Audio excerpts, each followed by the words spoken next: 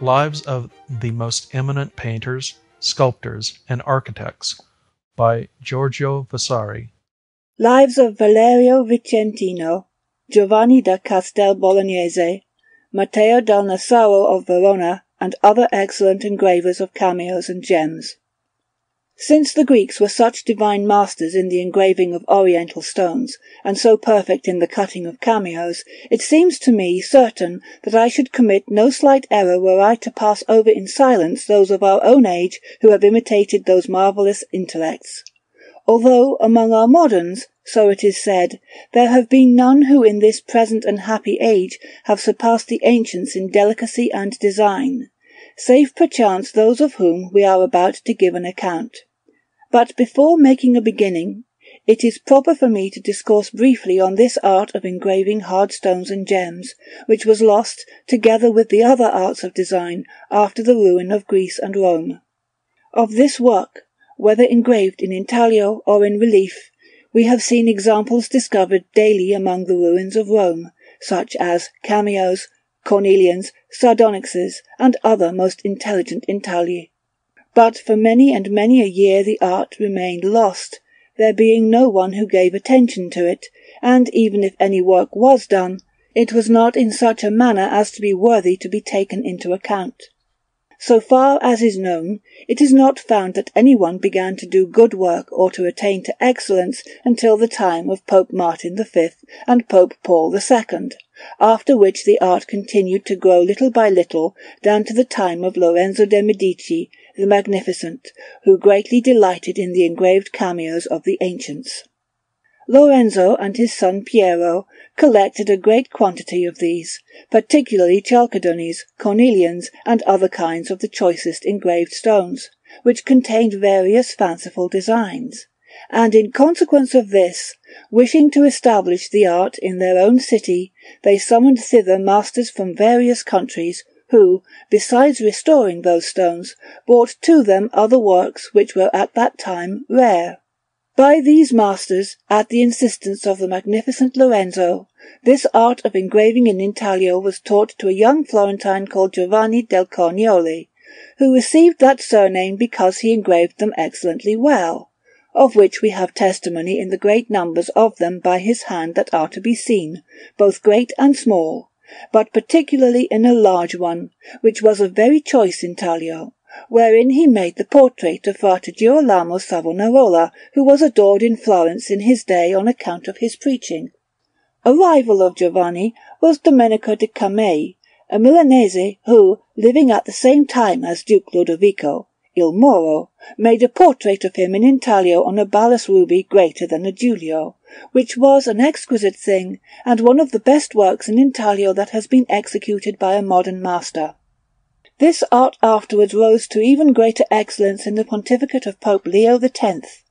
through the talents and labours of Pier Maria da Pescia, who was a most faithful imitator of the works of the ancients, and he had a rival in Michelino, who was no less able than Pier Maria in works both great and small, and was held to be a graceful master. These men opened the way in this art, which is so difficult, for engraving in intaglio is truly working in the dark, since the craftsman can use nothing but impressions of wax, as spectacles as it were, wherewith to see from time to time what he is doing. And finally they brought it to such a condition that Giovanni da Castel Bolognese, Valerio Vicentino, Matteo del Nassaro, and others were able to execute the many beautiful works of which we are about to make mention. Let me begin, then, by saying that Giovanni Bernardi of Castel Bolognese, who worked in his youth in the service of Duke Alfonso of Ferrara, made for him, in the 3 years of honourable service that he gave him, many little works of which there is no need to give any description. Of his larger works the first was an intaglio on a piece of crystal, in which he represented the whole of the action of Bastia, which was very beautiful. And then he executed the portrait of that duke in a steel die for the purpose of making medals, with the taking of Jesus Christ by the multitude on the reverse. Afterwards, urged by Giovio, he went to Rome and obtained the favour of Cardinal Ippolito de' Medici and Cardinal Giovanni Salviati the privilege of taking a portrait of Clement VII, from which he made a die for medals, which was very beautiful, with Joseph revealing himself to his brethren on the reverse. And for this he was rewarded by his Holiness with the gift of a mazza, an office which he afterwards sold in the time of Paul III, receiving 200 crowns for it. For the same Clement he executed figures of the 4 evangelists on 4 round crystals, which were much extolled, and gained for him the favour and friendship of many prelates, and in particular the goodwill of Salviati and the above-mentioned Cardinal Ippolito de' Medici, that sole refuge for men of talent, whose portrait he made on steel medals, besides executing for him on crystal the presentation of the daughter of Darius to Alexander the Great. After this, when Charles V went to Bologna to be crowned, Giovanni made a portrait of him in steel, from which he struck a medal of gold. This he carried straightway to the emperor, who gave him 100 pistoles of gold, and sent to inquire whether he would go with him to Spain. But Giovanni refused, saying that he could not leave the service of Clement and of Cardinal Ippolito, for whom he had begun some work that was still unfinished. Having returned to Rome, Giovanni executed for the same Cardinal de' Medici a rape of the Sabines, which was very beautiful, and the cardinal, knowing himself to be much indebted to him for all these things, rewarded him with a vast number of gifts and courtesies. But the greatest of all was this, that the cardinal, when departing for France in the midst of a company of many lords and gentlemen, turned to Giovanni, who was there among the rest, and, taking from his own neck a little chain to which was attached a cameo worth more than 600 crowns, he gave it to him, telling him that he should keep it until his return, and intending to bestow upon him afterwards such a recompense as he knew to be due to the talent of Giovanni. On the death of the cardinal, that cameo fell into the hands of Cardinal Farnese, for whom Giovanni afterwards executed many works in crystal, and in particular a Christ crucified for a cross, with a God the Father above, Our Lady and St. John at the sides, and the Magdalene at the foot. And in a triangle at the base of the cross he made 3 scenes of the Passion of Christ, one in each angle. For 2 candelabra of silver he engraved 6 round crystals. In the first is the centurion praying Christ that he should heal his son. In the second, the pool of Bethesda. In the third, the transfiguration on Mount Tabor. In the fourth, the miracle of the 5 loaves and 2 fishes. In the fifth, the scene of Christ driving the traders from the temple. And in the last, the raising of Lazarus. And all were exquisite. The same Cardinal Farnese afterwards desired to have a very rich casket made of silver, and had the work executed by Manno, a Florentine goldsmith, of whom there will be an account in another place. But he entrusted all the compartments of crystal to Giovanni, who made them all full of scenes, with marble in half relief. And he made figures of silver and ornaments in the round, and all with such diligence, that no other work of that kind was ever carried to such perfection. On the body of this casket are the following scenes, engraved in ovals with marvellous art by the hand of Giovanni: the chase of Meleager after the Caledonian boar, the followers of Bacchus, a naval battle, Hercules in combat with the Amazons, and other most beautiful fantasies of the cardinal, who caused finished designs of them to be executed by Perino del Vaga and other masters. Giovanni then executed on a crystal the triumph of the taking of Goletta, and the war of Tunis on another. For the same cardinal he engraved, likewise on crystal, the birth of Christ and the scenes when he prays in the garden, when he is taken by the Jews, when he is led before Annas, Herod, and Pilate, when he is scourged and then crowned with thorns, when he carries the cross, when he is nailed upon it and raised on high, and finally his divine and glorious resurrection. All these works were not only very beautiful, but also executed with such rapidity that every man was struck with astonishment. Michelagnolo had made for the above-mentioned Cardinal de' Medici a drawing, which I forgot to mention before, of a Titius whose heart was being devoured by a vulture, and Giovanni engraved this beautifully on crystal. And he did the same with another drawing by Buonarroti, in which Phaeton, not being able to manage the chariot of the sun, has fallen into the Po, and his weeping sisters are transformed into trees.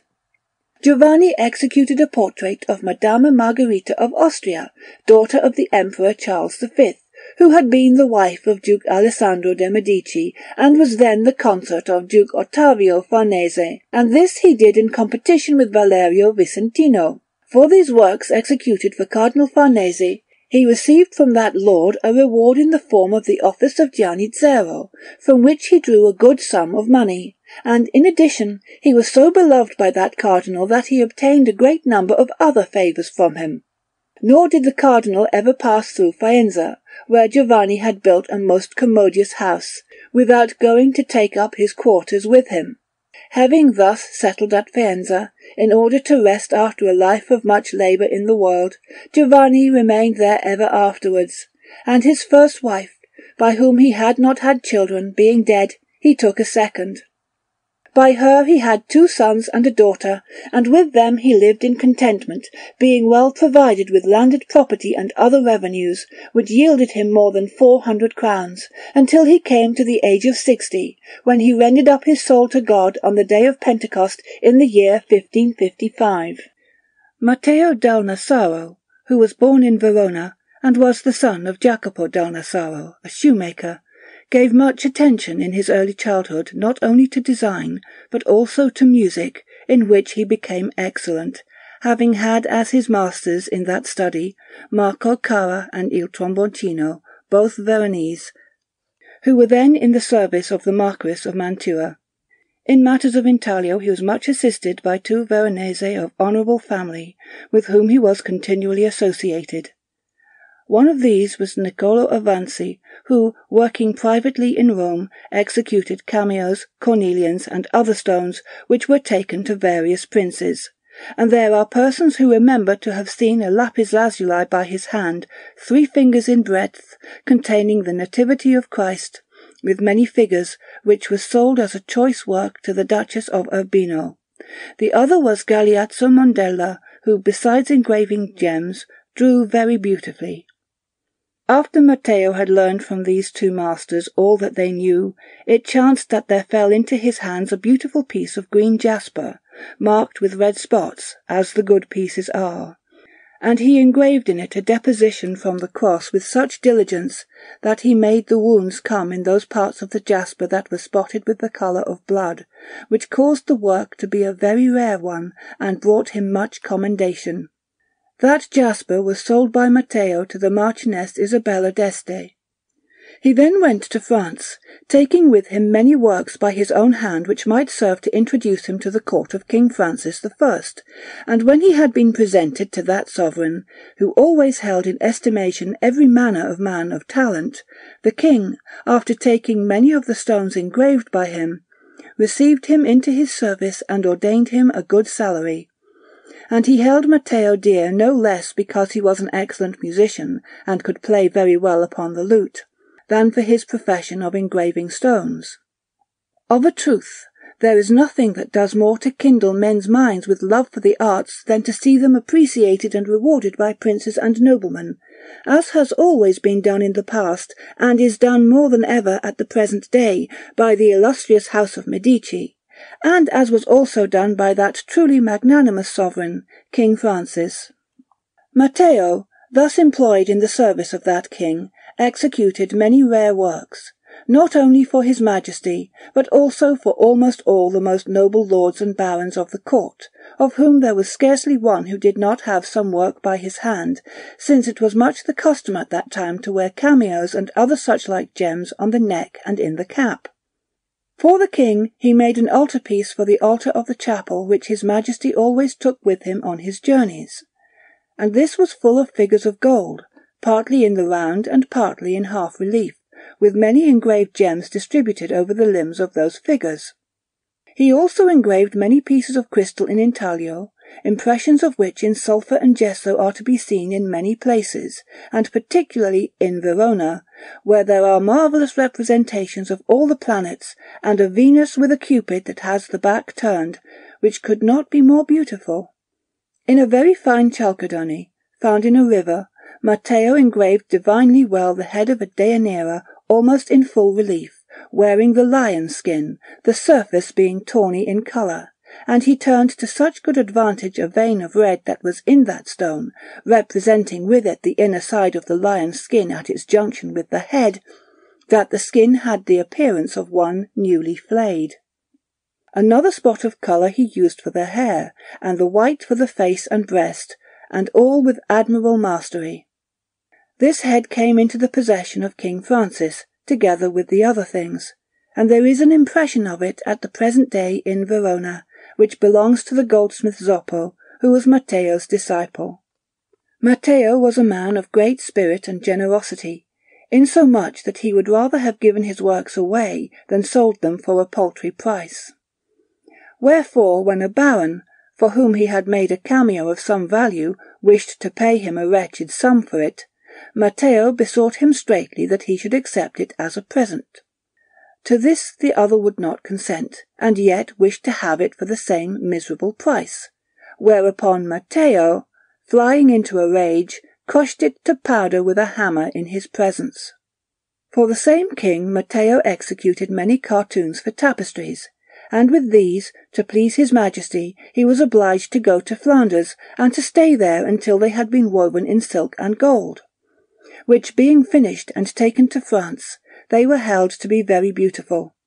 Finally, Matteo returned to his own country, as almost all men do, taking with him many rare things from those foreign parts, and in particular some landscapes on canvas painted in Flanders in oils and in gouache, and executed by very able hands, which are still preserved and treasured in Verona, in memory of him, by Signor Luigi and Signor Girolamo Stoppi. Having returned to Verona, Matteo took up his abode in a cave hollowed out under a rocky cliff, above which is the garden of the Frati Ingressati, a place which, besides being very warm in winter and very cool in summer, commands a most beautiful view. But he was not able to enjoy that habitation, thus contrived after his own fancy, as long as he would have liked. For King Francis, as soon as he had been released from his captivity, sent a special messenger to recall Matteo to France, and to pay him his salary even for all the time that he had been in Verona. And when he had arrived there, the king made him master of dies for the mint. Taking a wife in France, therefore, Matteo settled down to live in those parts, since such was the pleasure of the king his master. By that wife he had some children, but all so unlike himself that he had little satisfaction from them. Matteo was so gentle and courteous that he welcomed with extraordinary warmth anyone who arrived in France, not only from his own city of Verona, but from every part of Lombardy. His dearest friend in those regions was Paolo Emilio of Verona, who wrote the history of France in the Latin tongue. Matteo taught many disciples, among them a fellow Veronese, the brother of Domenico Bustiasorsi, two of his nephews, who went to Flanders, and many other Italians and Frenchmen, of whom there is no need to make mention. And finally he died, not long after the death of King Francis of France.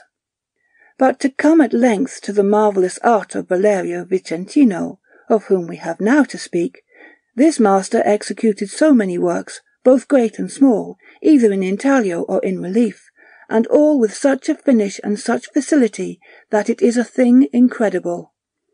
If nature had made Valerio a good master of design, even as she made him most excellent in engraving, in which he executed his works with extraordinary patience, diligence, and rapidity, he would not merely have equalled the ancients, as he did, but would have surpassed them by a great measure. And even so he had such judgment, that he always availed himself in his works of the designs of others, or of the intagli of the ancients.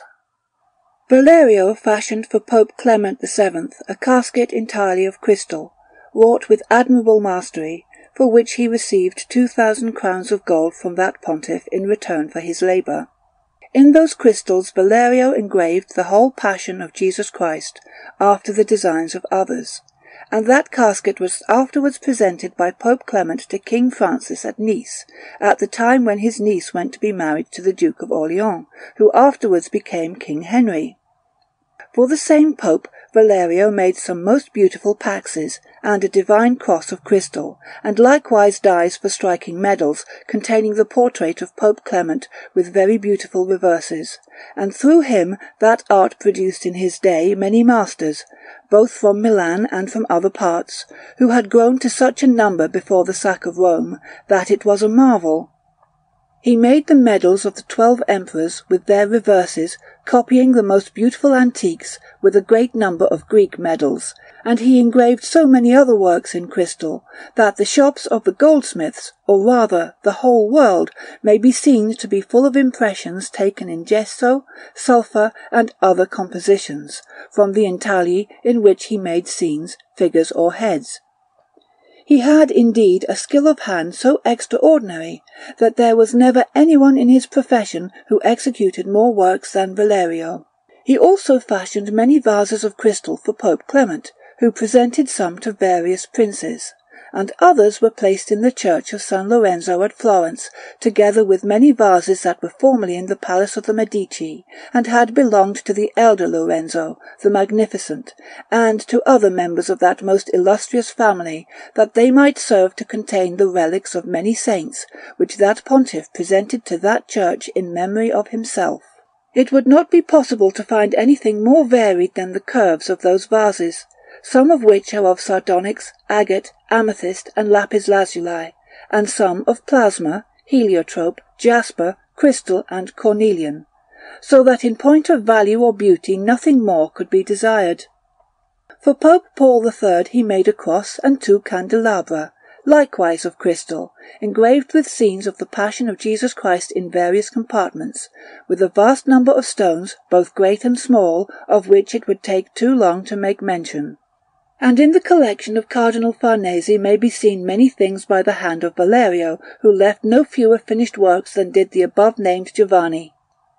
At the age of 78 he performed miracles, so sure were his eye and hand,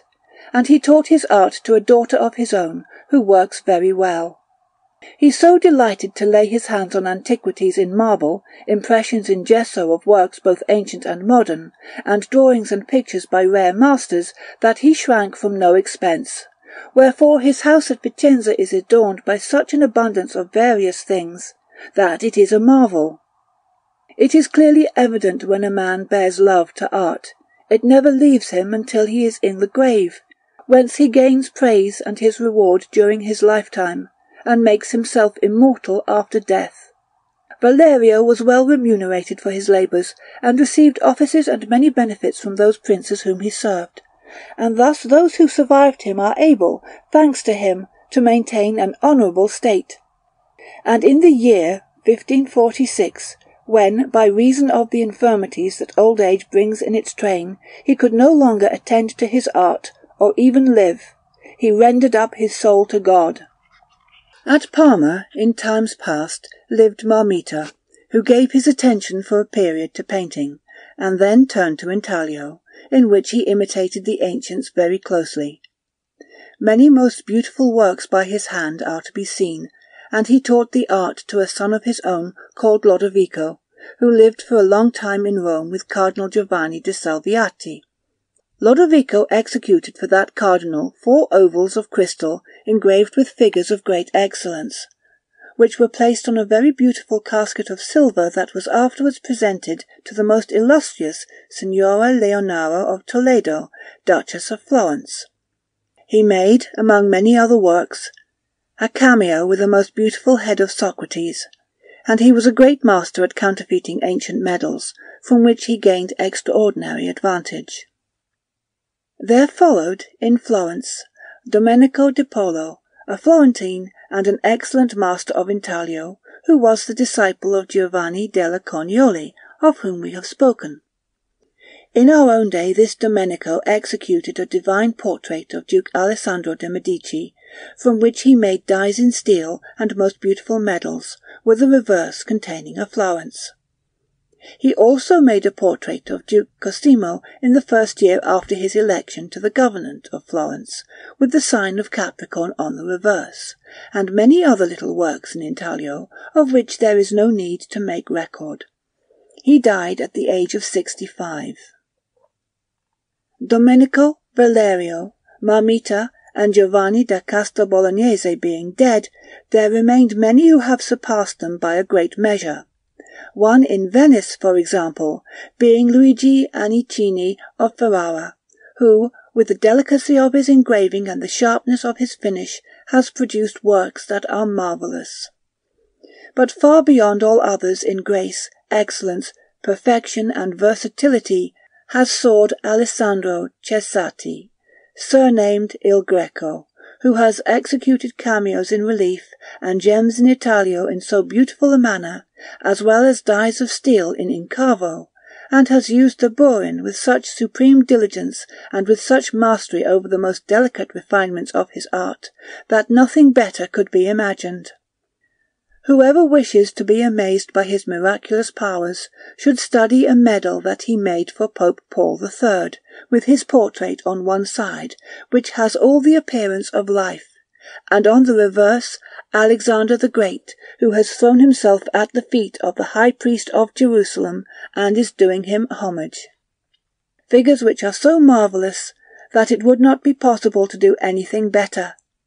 And Michelagnolo Buonarroti himself, looking at them in the presence of Giorgio Vasari, said that the hour of death had come upon the art, for nothing better could ever be seen. This Alessandro made the medal of Pope Julius III for the holy year of 1550, with a reverse showing the prisoners that were released in the days of the ancients at times of Jubilee, which was a rare and truly beautiful medal, with many other dies and portraits for the Mint of Rome, which he kept busily employed for many years. He executed portraits of Pier Luigi Farnese, Duke of Castro, and his son, Duke Ottavio, and he made a portrait of Cardinal Farnese in a medal, a very choice work, the head being of gold and the ground of silver. The same master engraved for Cardinal Farnese in intaglio, on a carnelian larger than a giulio, a head of King Henry of France, which has been considered in point of design, grace, excellence, and perfection of finish, one of the best modern intagli that has ever been seen. There may also be seen many other stones engraved by his hand in the form of cameos. Truly perfect is a nude woman wrought with great art, and another in which is a lion, and likewise one of a boy, with many small ones, of which there is no need to speak. But that which surpassed all the others was the head of the Athenian Phocion, which is marvellous, and the most beautiful cameo that is to be seen. A master who gives his attention to cameos at the present day is Giovanni Antonio de Rossi, an excellent craftsman of Milan, who, in addition to the various beautiful works that he has engraved in relief and in intaglio, has executed for the most illustrious Duke Cosimo de' Medici a very large cameo, 1/3 of a braccio in height and the same in width, in which he has cut 2 figures from the waist upwards, namely His Excellency, and the most illustrious Duchess Leonora, his consort, who are both holding with their hands a medallion containing a Florence, and beside them are portraits from life of the Prince Don Francesco, Don Giovanni the Cardinal, Don Grazia, Don Hernando, and Don Pietro, together with Donna Isabella and Donna Lucrezia, all their children. It would not be possible to find a more amazing or a larger work in cameo than this, and since it surpasses all the other cameos and smaller works that he has made, I shall make no further mention of them, for they are all to be seen. Cosimo da Trezzo, also, has executed many works worthy of praise in this profession, and has won much favour on account of his rare gifts from Philip, the great Catholic King of Spain, who retains him about his person, honouring and rewarding him in return for his ability in his vocation of engraving in intaglio and in relief. He has no equal in making portraits from life, and in other kinds of work, as well as in that, his talent is extraordinary. Of the Milanese Filippo Negoro, who worked at chasing arms of iron with foliage and figures, I shall say nothing, since copper engravings of his works, which have given him very great fame, may be seen about. By Gasparo and Girolamo Misuroni, engravers of Milan, have been seen most beautiful vases and tazze of crystal, For Duke Cosimo in particular they have executed two that are marvellous, besides which they have made out of a piece of heliotrope a vase extraordinary in size and admirable for its engraving, and also a large vase of lapis lazuli which deserves infinite praise. Jacopo da Trezzo practices the same profession in Milan, and these men, in truth, have brought great beauty and facility to this art. Many masters could I mention who, in executing in incavo heads and reverses for medals, have equalled and even surpassed the ancients, as, for example, Benvenuto Cellini, who, during the time when he exercised the goldsmith's art in Rome under Pope Clement, made two medals with a head of Pope Clement that is a living likeness, and on the reverse of one a figure of peace that has bound Fury and is burning her arms, and on the other Moses striking the rock and causing water to flow to quench the thirst of his people, beyond which it is not possible to go in that art. And the same might be said of the coins and medals that Benvenuto afterwards made for Duke Alessandro in Florence. Of the Chevalier Leone Aretino, who has done equally well in the same art, and of the works that he has made and still continues to make, there will be an account in another place. The Roman Pietro Paolo Galeotto also has executed for Duke Cosimo, as he still does, medals with portraits of that lord, dies for coins, and works in tarsia, imitating the methods of Maestro Salvestro, a most excellent master, who produced marvellous works in that profession at Rome. Pastorino da Siena, likewise, has executed so many heads from life that he may be said to have made portraits of every kind of person in the whole world. Great nobles, followers of the arts, and many people of low degree. He discovered a kind of hard stucco for making portraits, wherewith he gave them the colouring of nature, with the tints of the beard, hair, and flesh, so that they had the appearance of life itself. But he deserves much more praise for his work in steel, in which he has made excellent dies for medals.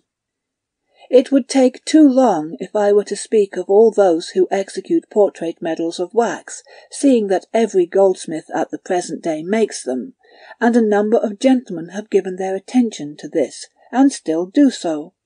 such as Giovan Battista Sozzini at Siena, Rosso de Giugni at Florence, and very many others, of whom I shall not now say more. And to bring this account to conclusion, I return to the steel engravers, of whom one is Girolamo Fagioli of Bologna, a master of chasing and of copper engraving, and another at Florence is Domenico Poggini, who has made, as he still does, dies for the mint with medals of Duke Cosimo, and who also executes statues of marble, imitating, in so far as he is able, the rarest and most excellent of masters who have ever produced choice works in these professions.